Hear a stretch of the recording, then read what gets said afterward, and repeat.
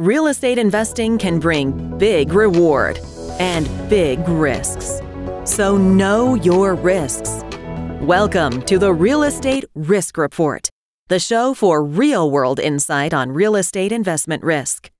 Now, here's your host, Lance Peterson. Thank you for joining the Real Estate Risk Report. I'm your host, as always, Lance Peterson. So today I have with me Jason Riley out of Austin, Texas with Fairway Asset Management. How you doing today, Jason? It's hot as always down here, Lance. Yeah, exactly. We were just talking about the heat in Texas. It gets hot, and the whole West is going through a heat wave as we record this. So I think it was up over, I think we pushed 95 here in Portland yesterday. So no good. Yeah, thank God for air conditioning, that's for sure.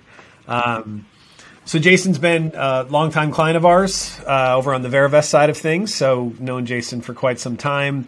And Fairway Asset Management is also a verified gold member of the Verivest Sponsor Network. So, and his brother Jeff, who he works with, recently moved up to our neck of the woods. So we've got a lot of connections going on. Today we're going to spend some time just really talking about the power of diversification. I think, in your portfolio at large, obviously, but really, the power of diversification in the vehicles that you invest in and how to, just diversification in general, right? And it can be difficult, especially in the real estate side at times for people. I think it's pretty easy to get over concentrated, even with, the syndications that are available, it's a single asset. And even though the minimums have come way down in the most recent years, you can still find yourself sort of really limited to just exposure to a handful of deals, concentration risk on sponsors in particular, and geographic regions and certain property types. So I think that the cool things that the cool stuff that Jason's been doing for years now and building portfolios that really give you diversification beyond just, obviously the real estate asset class, but building portfolios that investors can allocate capital into that actually have other other types of alts, which we'll kind of get into today. So, high level, Jason, why don't you share a little bit with us about how you kind of, saw the light on this particular topic? I know you're pretty passionate about it, but, really sort of when did it hit you that, hey, this diversification thing's a big deal? Obviously people talk about it broadly, but just for you, especially being in the alt space for so long, it's easier said than done to build a diversified portfolio of alts. So maybe kind of go back to, way back when you first got started, when you started building these things, kind of how that came about. Yeah, well, by training, Lance, I'm actually I have an economics background, and that was something I was actually really passionate about when I was both in undergrad and in grad school. And the Nobel Prize winning professor Harry Markowitz, who was I believe he was at the University of Chicago for a number of years. He said a quote that you'll find out there often, which is that diversification is the only free lunch in investing. And basically, what he meant by that was that, it is impossible to control for every risk out there, no matter how well you do your underwriting, no matter how well you do your diligence. So really the only way that you can effectively protect yourself is by having a diversified portfolio. And what really made me see the light, I think, on that was I looked at a ton of interesting deals, both on the real estate side and on the alternative investment side. And I would see really interesting deals. They would have great yields. They would, have all these protections built into them. And a lot of them work as advertised, and then one wouldn't work as advertised. One would it would get stuck into the mud. It would go through a work through, and a lot of times it wouldn't even be because you did poor underwriting or you did something wrong. It just would be some exogenous factor that came in out of left field and just sunk a project or just made things difficult. So that as we built our portfolios and as we saw that, I said, let's build out that diversified portfolio for our clients so that we can help them hedge out that risk, especially that unknown risk. Yeah, no, I agree. I think that's it's the thing that it's an interesting thing because I think that everybody sort of goes into it and they're like, oh, no, my portfolio is diversified. Yeah, I mean, especially on the public equity side, or the I guess the more liquid public stuff, right? Like anyone who's managing their money, whether it's the 401k provider or whatever, that's all they talk about is sort of like, well, let's make sure that you have some exposure to this, and you've got, the emerging, and you've got the international, and you've got the, the growth funds or whatever. And so everyone's like, yay, I'm diversified, right? And so that it sort of, I think that's where it ends for most people, is that's kind of how they think about it. And especially now in the last, 7 to 10 years, when you've seen really this groundswell of activity amongst high net worth investors in particular, who've realized like, oh my gosh, there's all of these, you got Yield Street and, all these different things that are out there on the internet now that you can invest in. And so they're sort of realize like, oh my gosh, this like kids in a candy store, sort of how I put it. Right. But, yeah. But the funny thing is that, they then say, well, I'm going to allocate X percent of my wealth to this sort of stuff. And, but then they go and, make some 50 or 100,000 or, whatever, a bunch of $100,000 investments.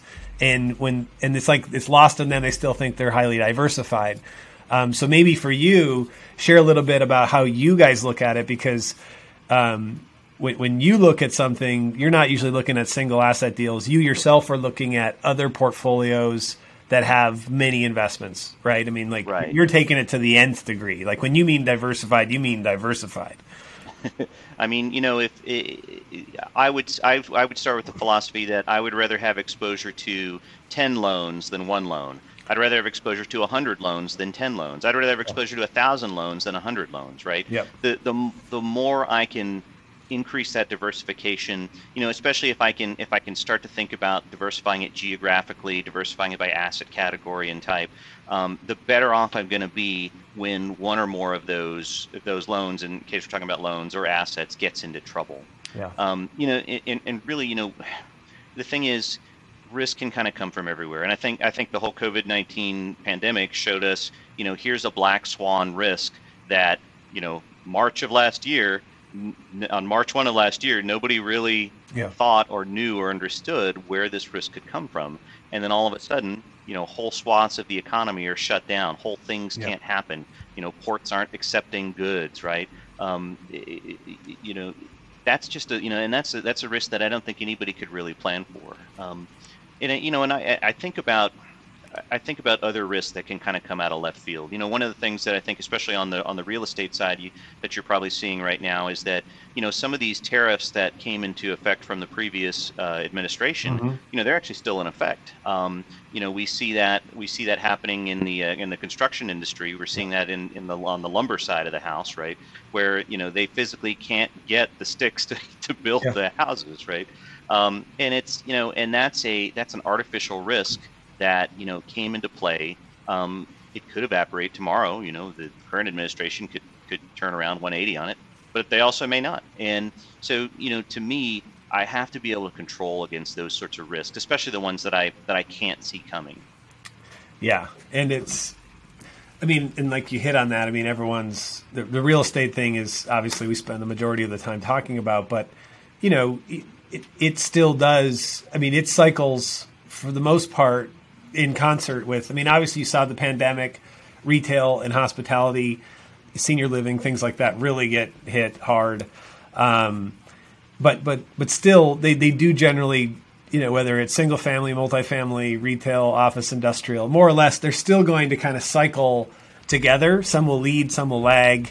And I've spoken with people that are sort of like 90% of their portfolio is in real estate, like basically I talk to guys like that all the time.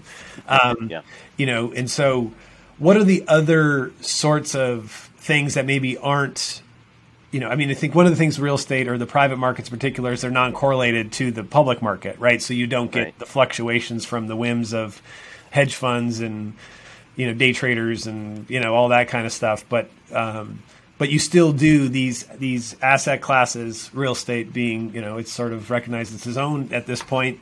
What what are the other types of things out there, and like how do you figure out whether or not they are correlated like real estate? I'm assuming things like art or litigation finance. I mean, I don't know. Do they have their own sort of ups and downs? And I like those are the things that I don't even know how do you figure that stuff out? Well, we, on that theme of diversification, we take that up to kind of the next level with our overall portfolio. Yeah. And we think, okay, well, how does a sector like real estate, how does that balance against something like small business lending? How does that balance against specialty finance? You mentioned art loans. We've done a program for the last 10 years of loans, kind of specialty finance that were collateralized by significant works of art or antiques. Really niche-y sort of thing that the high-end banks used to do, but they got out of it post 2008 when they just really decided to bear up. We've done other things like litigation finance, like you mentioned, life settlements, which are the purchase and holding of life insurance policies to maturity. And what we look at is we look at kind of each slice in our portfolio, and we think, okay, well, how is this going to react to, say, an up or down economy? And then also, how is it going to move in concert with the other things in our portfolio? Some things move a little bit in step with each other, as you might expect. If the economy is tanking and real estate's tanking, then also our small business lending program is gonna be suffering as well, right? That's kind of the front line of the economy. Some sectors move kind of just independent. The life settlement, litigation finance sectors, they really just live in their own little universe, where they're just kind of protected and they have their own kind of set of laws and asset protections, and they really don't care about what's going on in the economy, for the good or the bad. If the economy and the market are on a straight bull run, they're still going to kind of be doing their own thing, which is fine as well. So that's the way we think about that portfolio construction. How does it work with the overall economy, and then how do they play with each other? I like to think that, if everything in my portfolio is all going up at the same time, then I got to be worried. I'm doing something wrong, right? Yep. I don't expect everything to be going up all at the same time. Conversely, when things are, when we have a troubled year like last year, I expect to get some protection out of that portfolio. I expect those pieces that live in isolation to just ignore things that are going on because of a shutdown economy. We also saw too, looking at kind of the COVID year there was a lot of, I guess, things that didn't go the way I would have necessarily thought if you asked me on March of last year. Mm-hmm. On the real estate lending side, we saw kind of construction come to a hard halt, in March as everybody sort of figured out, what lockdowns and how to work safely and all that sort of stuff looked like. But then it kind of got right back into business. All that stuff was counted as an essential service, essential business. Another thing we saw, especially on the housing side of the fence, was that people who were living in the dense urban centers, in the Northeast, New York City, if New York City is shut down, if Broadway is shut down, if all the restaurants are shut down, all you're doing is you're living in a high-priced box in the sky, and you can't go do anything. So, right. I would talk to people in New York, and they would say, I am doing whatever I can to get out of my apartment, out of my condo, and go find a house with a little backyard somewhere in New Jersey or wherever the heck I can go, just so I can get some free space. Yeah. So, we saw that drive into that demand as well. So, anyway, that's why we built that diversification. And I don't know where some of the risks are going to come from. I don't know where some of the benefits are going to come from. But I do know that if I can build that out right, I'll be ready to weather through them. Yeah. And I think that's what, going back to it is that attempting to construct a portfolio that's diversified in that way on your own is challenging. Now, if you have a net worth that's in sort of the 30, 50 million plus, I mean, it seems like you probably could, but I think that still remains one of the big issues, right? Is because for many of these, the securities laws sort of don't really allow, I mean, real estate being an exception, they do allow more people to participate in those offerings, like through the Reg D and the Investment Company Act sort of stuff. Is the exemptions from registration are more favorable. But for these other things, I think that still continues to kind of limit people, which means the minimums are much higher. They can be $1 million in many cases, which makes it difficult for someone to gain access to some of those other non-real estate types of private placements. So access becomes an issue, and really then, which is the thing I'm always trying to harp on too, is that it's not so much like the love of like to crowdfund things or the full democratization, and I'm not quite there, because I think that I see and talk with lots of accredited investors who the securities regulations assume have some amount of sophistication, and I still feel like my experience is that their knowledge lags what I believe is sort of necessary, right, to be what I would consider truly sophisticated, like to actually understand those things. Hence why we do this podcast, right? Because I believe that it is attainable. I believe that people can learn. There's no question about that. But the issue remains, right? It's just that in order I want minimums to be lower to make it easier because I believe that a lot of the administrative burden sort of solve problems, which is the stuff we sort of do on the Verivest side of things, just make it to where it's not so burdensome to have a larger number of investors or partners in a deal. But really, that still is one of the big, it's hard to attain or build your own diversified portfolio of these assets because the minimums are 50, 100 plus, and in some cases, $1 million. If we could get them down to 15 or 10,000, maybe it's more attainable if you've got, a decent net worth to still have a totally, an actual diversified portfolio that has some exposure to the public markets and some exposure to some of these, more like the Yale endowment model, right? Where maybe it's more 50-50, stocks and bonds, half stocks, and then the rest is private market stuff. But so for you, has that been part of it too? It's that building relationships to gain access to then portfolios that have enough assets in them to be diversified, and then your ability to allocate capital into those to have a total diversified portfolio? Yeah, you bring up a real good point, Lance. The problem for a lot of folks, if you're someone who has assets and call it like the 1 to 10 million range, especially if you're on the smaller end of that, if you're say 1 to 5 million, per the SEC regulations, you're a sophisticated investor. You know exactly what you're doing, and you can go do whatever you want, right? But when the rubber meets the road, are you really understanding that, right? If you're a doctor out there, you may be the smartest doctor and you can go perform brain surgery, but how much time have you spent looking at investments and truly understanding them? Same thing if you're an engineer, you can build a factory, you can understand the ins and outs of it. How much time have you spent on the investment side? What we saw a lot, with our clients, especially, who were in kind of that range, that 1 to 5 million range, 1 to 10 million range, was that, they had an interest in the alternative space. They had a need for income. And they would see some of these interesting, investments out there.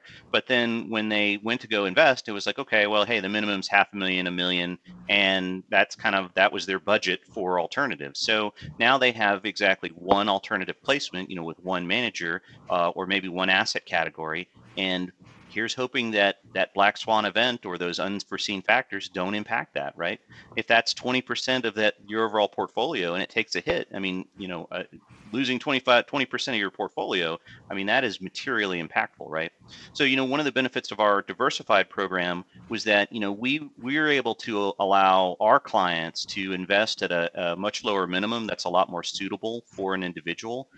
But they're investing into this giant portfolio that looks and feels like something that, a guy with 30, 40, $50 million would put together, something that a bigger family office would put together, right? And that's, the way I like to think about it is, by doing that portfolio and by bringing that minimum down for those clients, but letting them have all that access, they get to punch above their weight class, really is what's happening. They get to invest like a much larger investor, even though they really aren't. Yeah, I agree, and it should be said, right? Like some of these limits I'm speaking of, Jason and others like him, they have to contend with them, and so it's, you really can't have more than 99 beneficial owners in these vehicles, right? Because that's just what the rule says, and if you did, you'd have to register as an investment company, which just it sort of unlocks all of this other, regulatory madness that you have to kind of contend with. And so I think that that's important for people to understand, is that some of those things have been put in place, which do limit access. And, and I'm not entirely sure as to, why they did that. I think some of it is they believe it's consumer protection. Kind of what we're talking about is just, kind of a forcing function to make sure that, people aren't going hog wild and just letting anybody into these things. It sort of forces you to have to, deal with people who have the money, right? Because it does force a larger minimum. And, right. But I tell this with my clients on the real estate side all the time. It's just, I know for them, it is more efficient to tilt up a blind pool fund, right? Something that they can go out and get commitments from investors that they can call in. And, it's more of, it's just easier, right? I mean, if you've got this pipeline of acquisitions and, just getting commitments and then calling it in is easier than, tying up a property and then having to raise money for it. Like, I totally get it.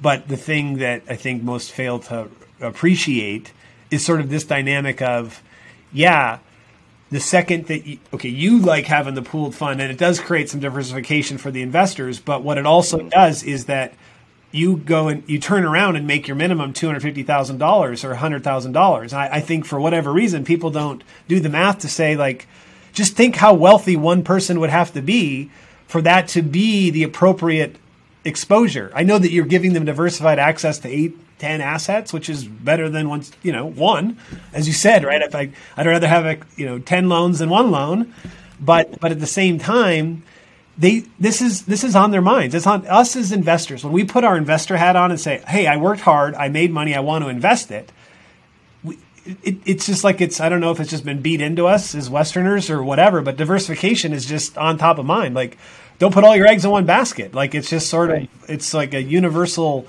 thing that everyone's, any reasonable adult tends to kind of figure out, right?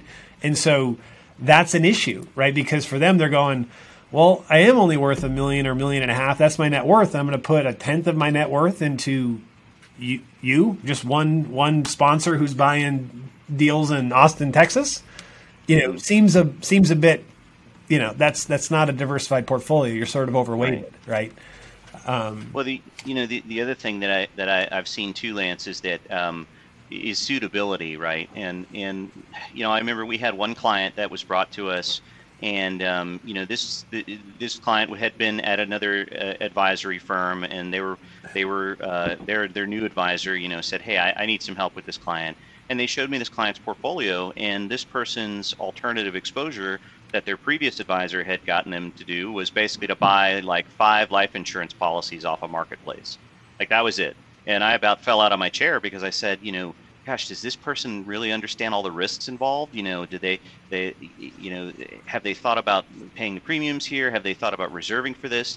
Well, do they know when the maturity dates are? And all these questions that go through my mind when I do our own due diligence and our own investing.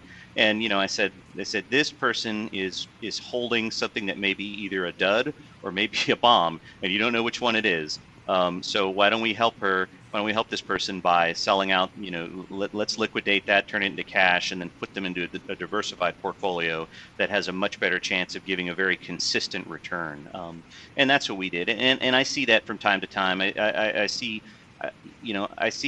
folks investing in things that just are really not suitable for an individual. I think on the real estate side, I think you see a lot of people who like to, they get their toe into it by investing kind of deal by deal, right? Yeah. They hear about a deal that their friends are doing. Their brother-in-law brings them, a deal. Hey, we're raising money for this apartment complex, this multifamily, whatever. And they say, well, yeah, all right, cool, that looks great. It sounds great. I've read the brochure. I'm all in. And they put their money into it, and then they don't realize, like, hey, your time to get paid out on this thing's like 7 years. Are you able to withstand cash not coming out for that long, or only a minor amount? If the answer is no, or if the answer is question mark, then that wasn't a suitable product for you, right? Yeah. So that's the other thing we've tried to solve for too, is by building out a diversified asset base, we're giving something to that client that's a lot more suitable for them, at the right size, at the ability to generate, the targeting to generate very consistent returns. Yeah, that's right. And it's funny as we have this conversation, it seems as though this should just be somewhat ubiquitous. Like, of course, this should exist, and I should, this makes perfect sense. There must be plenty of things I could invest in that meet this criteria. The answer is no, there is not, right? So what you and I are talking about, what you guys have built is, I won't go as far as saying it's unique. It's unique, of course, in its own construction, but it's certainly, there's not a lot of people who've built portfolios that look like that. And I believe that you guys have sort of taken, you've built sort of a portfolio that is diversified in many ways across these different asset classes. And while also, but it leans more toward income producing, right? Right. And I think that's another thing you need to realize, traded. Income or growth. I know income and growth together sounds awesome, but it's harder to build. And I know it's fun to say out loud, I've invested in something that's income and growth, right? I've killing two birds with one stone, maybe. Right. But I always challenge people, especially when I'm trying to help people architect these sorts of investment vehicles. But what's the primary problem it's solving? Are we solving income? How about risk aversion? The person, what's their risk aversion? Do they have very low risk tolerance, or are they, more risk tolerance? Once again, are they younger? Are they older? Are they 80? Or are they 60? That's how you have to put these things together. You kind of have to pick a lane. And so for you guys, you said, well, more, right? More income and probably medium risk, not you're not trying to kill it. You're saying, how can we get consistent income first and foremost? The growth piece, I think, is, in your mind, sort of secondary, right? Our focus really is on income generation and capital preservation, and that's kind of the core in there. The other piece too is, we don't deal with anything that's publicly traded. So we don't have any publicly traded stocks. We don't have any publicly traded bonds. We avoid that sort of stuff. There's plenty of advisors out there that if you want that stuff, you can go find it anywhere, right? And the benefit is that, I look at our client base, which is, mostly folks who are, they're at or near retirement. It's usually a married couple. And I think about them and, they lived through an '08, right? They lived through, in some cases, they lived through an '01 and '02, right? And they saw what happens when you get, these extreme fluctuations in the market and what that does to the nest egg, right? If I've got a client who's, 65, so that means he was in his, in his early 50s when '08 happened. He saw what happened as he's thinking about retirement. He's looking at his 401k statement, and he saw what happened with that extreme market volatility. And now that he's older, he or she is older, they got no appetite for it. And I don't blame them. Even though the market has done great, this last year, just even though even though it tends to do well, you just don't have the stomach for that drop, and I don't blame them. It's the volatility. Once again, you can't. I think, like you said, it's you're approaching retirement age. That's where income's so important. And I think that I think that, you correct me if I'm wrong, but I think that whole fixed income play has always been difficult for most to solve for, right? Because I think a lot of times because the instruments have been, public exposure. So they're basically, they've got the volatility to deal with. So what they thought was sort of this fixed income replacement, all of a sudden the market goes up and down on them, and it's okay, this is no good. It's not solving the problem. And I think that's where, when you have non-correlation to the public markets, that's how you can get some of that volatility out of it. But of course you give up some liquidity, right? And so it's not as liquid, but they go sort of hand in hand. If you want less volatility, it sort of inherently means that it's less liquid. That's what helps make it less volatile. So, those are the things, though. Now the shame, and this is what I mean, going to the democratization, that's the hard part, right? Is that your average person, there aren't that many products in the market that, if you're not accredited, that can kind of give you that, which is kind of terrifying, right? That it is difficult, because when you're retired, that means that you don't have a job anymore. That means that you like something a little bit more than the Social Security, and maybe you had a pension from someplace else or whatever. But now, those days are they're behind us. right? I mean, most of these people now, it's up to everybody to do it, but the availability of products in the market to solve the fundamental problem of how can I get checks or deposits in my bank account, monthly or quarterly, so that I can like pay for us to live. Right. It's hard to find, right? Yeah, it's difficult, and and that's one of the things that that may be my next project, my next career is figure out how I can take what we're doing, for accredited investors and see how I can move it down even further on the ladder. Because, you're right. If you're below that accredited investor level, it's tough to find something that's not publicly traded, and subject to that market volatility that'll give you kind of that dependable income. I mean, and I'm not sure there's a good solution for that quite yet. No, I don't think there is, right? Because I think that, first of all, you'd have to be big enough to go and become an investment company, right? So you're going to have to deal with that. So that just right there sort of is the cost and expense and the burden of that is big. And then just finding enough product. Because I think, don't you guys run into that too? I mean, like a lot of times it's just like you might vet a sponsor or, an opportunity, but a lot of times it's just the availability or the access to even get into some of those deals. Like they don't even have the ability to take down lots of capital. I mean, I've heard in the litigation finance and stuff like that, it's just hard to find that product. Like life settlements even, there's just not that much of it out there. There's not enough of it, unlike real estate where real estate's everywhere. Right. And so sometimes it's just hard to even get into those deals because they just don't have enough supply. Well, it can be a balancing act, and that's one of our value add pieces, because we deal with so many different assets and so many different allocations. We're able to manage a lot of that. What I think a lot of individual investors have trouble with is especially if you're kind of on that smaller end is if you have to be subject to capital calls, right?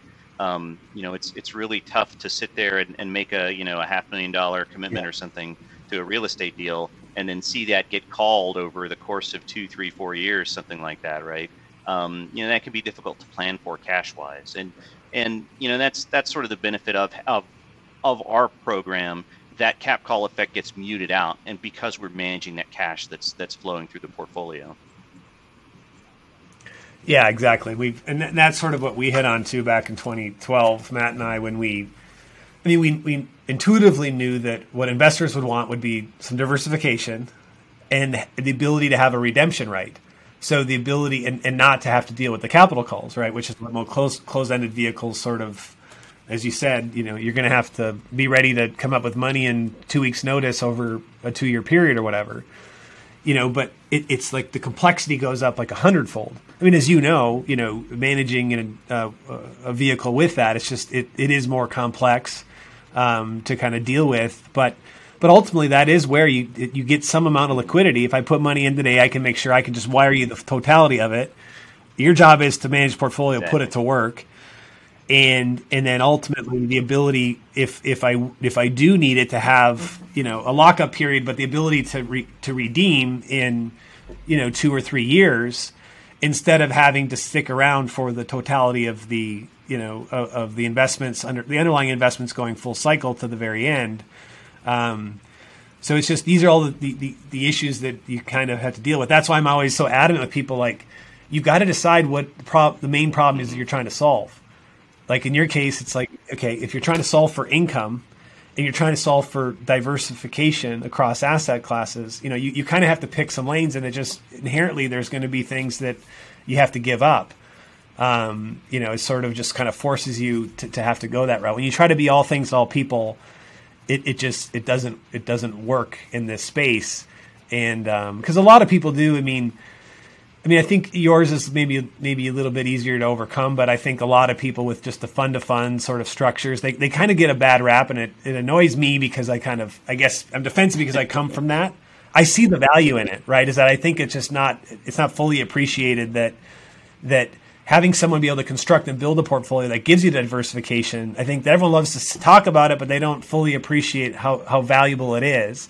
And then they're very quick to sort of say, well, you're just a middleman in there just scraping another set of fees. And I'm going, well, if that bothered you so much, then you wouldn't be transacting with hardly anybody in the world, because I think there's far more middlemen and middlemen's middlemen that have been scraping your stuff for years that you're just not privy to. You know what I mean? I think, the point to maybe kind of expand on there really is that diversification has to be thoughtful, right? You can't just take a shotgun approach and just, buy a little bit of everything and then, hope it all works out, right? One of the things, that we focus on is, okay, we want to be diversified, but we want to make sure that we have some tilts in on that diversification. So for instance, on the real estate side, right? I'm interested in real estate loans in kind of the urban areas or the U.S. Sun Belt, the areas that are growing, consistent, they have good employment numbers, they've got good population numbers, demographic numbers, right? I'm not interested necessarily in the super hot areas like Austin, where our real estate market is just exploding and is gone nuclear.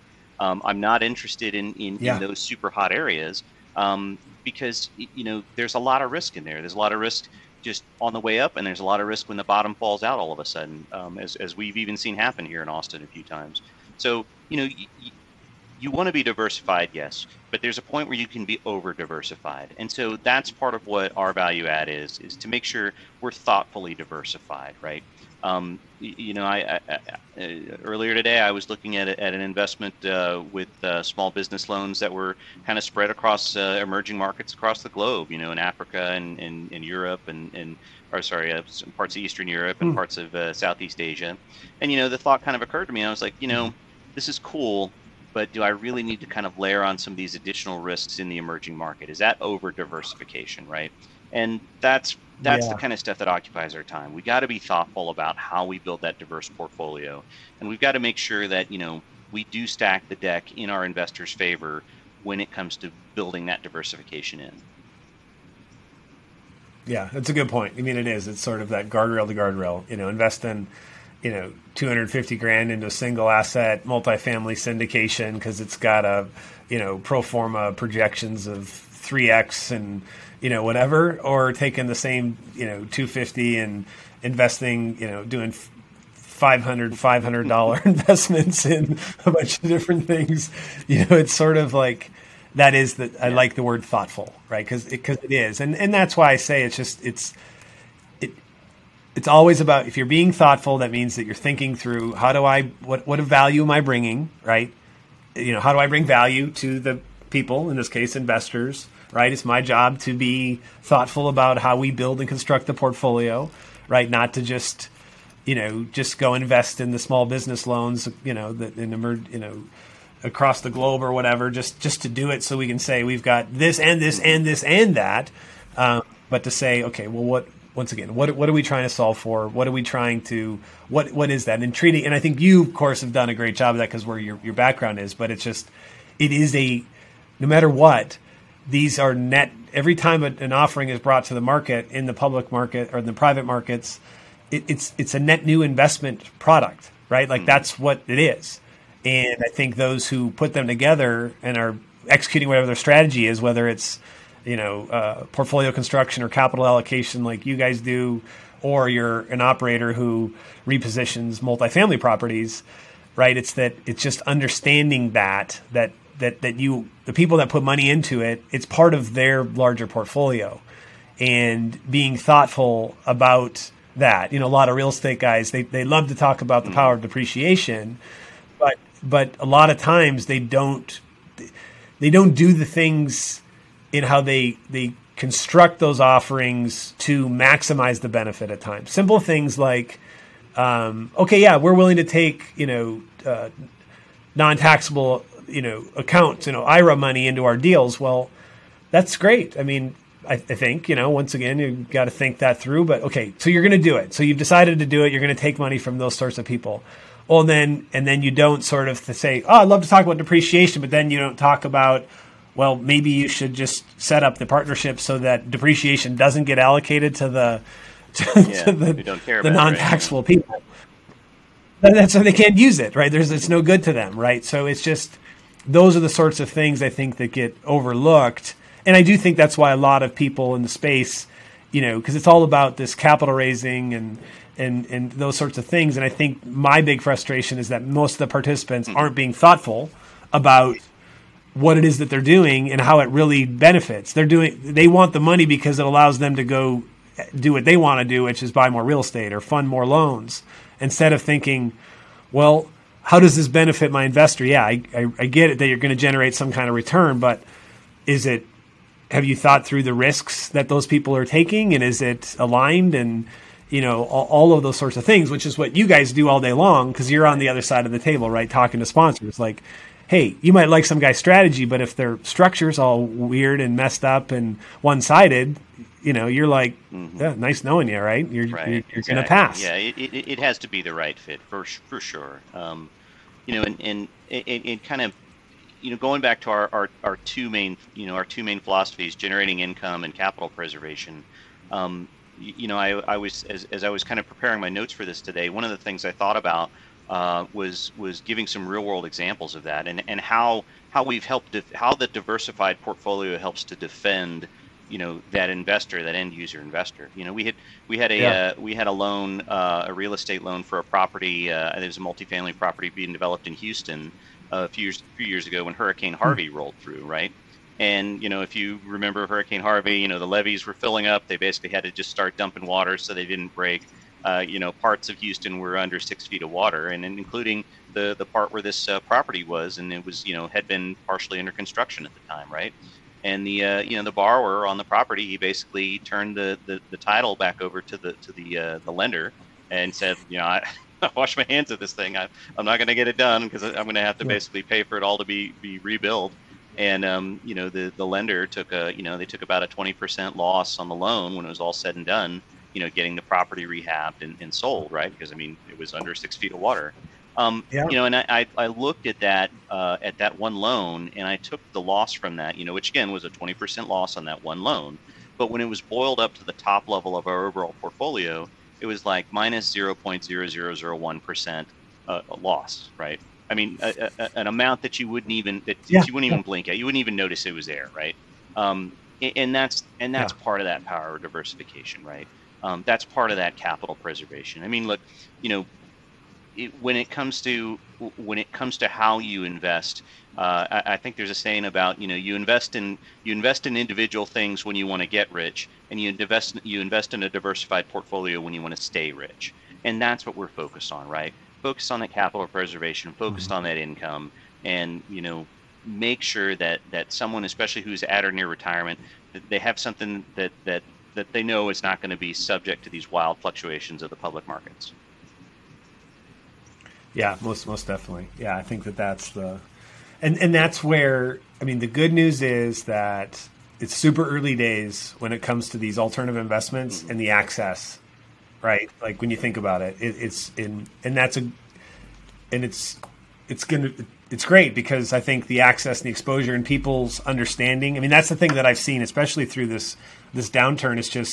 It's like, I don't know what happened, just the idleness of not, the lack of busyness or whatever is going on. But I mean, it's like the switch flip for many investors to realize, like, oh my gosh, I need to educate myself. The people going out and actually saying my financial future is up to me and I need to do something about it. I mean, it just seems like there's a huge groundswell when it comes to, education around finances and, people really, really taking it more seriously now.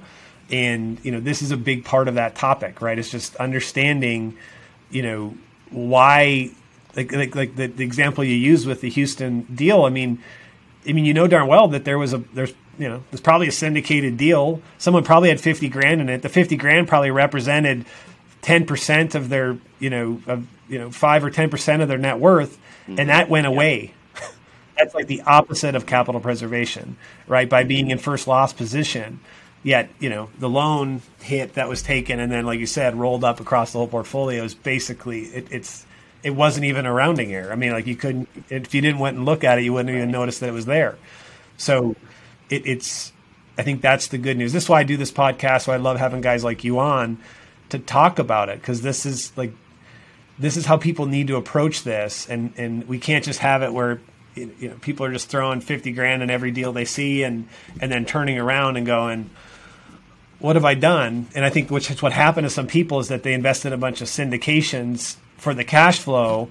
And then last year, the cash flow stopped because, of course, it was prudent for many of those operators to hold on to the cash. I mean, whereas debt funds or whatever that are, they're still being paid interest. I mean, obviously some people had some issues there, but it's just realizing they're not the same thing. The result might feel the same. It might feel like you're getting a 7% cash on cash return or income return annually, but the 7% in a fund like yours versus a vehicle like or your program that you guys run versus a syndication, they're two different things entirely. Even though it looks like they're the same, one is going to be able to sustain and continue to pay just because of how it's built and constructed. The other is going to just go from that to zero quick. Right? They're just different. And I think that it seems that people, just in my interactions with investors, I don't think that many people have quite connected those dots yet. I think it's just really easy to fall in love with individual investments that you see. Especially if you're hanging out on the golf course and your buddy tells you about something he's doing and it sounds cool and interesting. And it's really easy to kind of just get the blinders on and only see kind of that end goal and not see any of the hazards along the way, right? And I see it all the time, and it's great if it works out. You feel like a genius. You feel like you did everything right. You want to go play golf with your buddy again and see what other deals he's up to. But when it doesn't work out, that, like you said, that guy with 50 grand, that was 10% or 20% of his assets to put into into alternatives. When that takes a hit, that's meaningful. That hurts. That hurts deep down right there. It hurts deep down. That's right. Cool. All right, Jason, where can people learn more about what you and the whole team over at Fairway Asset Management are up to? How can they? Sure. Well, we've got you can go to our website, fairwayassetmanagement.com. We tried to get a longer domain name, but we couldn't. You can go there. You can see a little bit about us.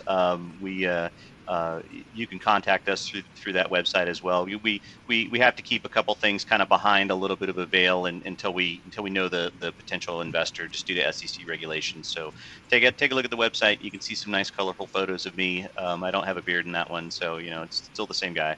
But you can contact us through there and love to tell you more about our program. I think it's a great fit if you need that income and you're worried about capital preservation. And you are just tired of volatile equity markets, then give us, take a look. Yeah. Cool. Sounds good. Thanks so much, man. We'll be in touch.